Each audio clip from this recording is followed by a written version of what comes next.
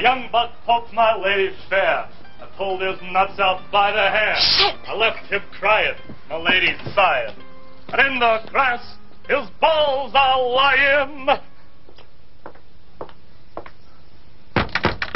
Boopsie!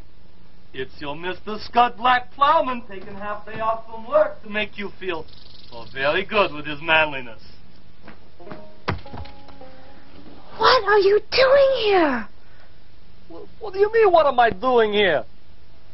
I come to see my baby lick. Since when do I got to make appointment?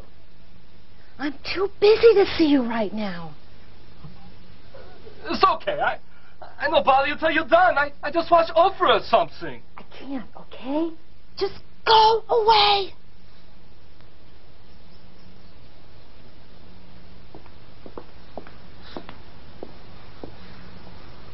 Something is rotten in state of Damascus.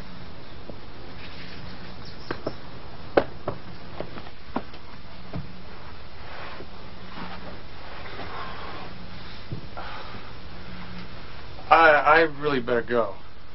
You don't want to go, Jeter. There's passion between us. Real passion. Passion? You? Me? And I know you feel it too.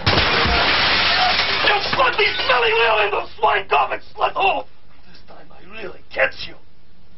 And as for you...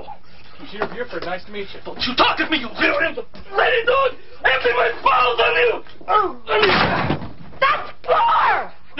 Come on! Come on! Stop it, Scud! You don't know what you're doing with him. Oh, I know what I do. I make pretzel out of his sausage. It's not what you think! You telling Scud you weren't preparing for fornication? You slimy boss! Fucked up my chance to be rich! Rich? You take money for acts of joy? You slut hobo! Mother was right.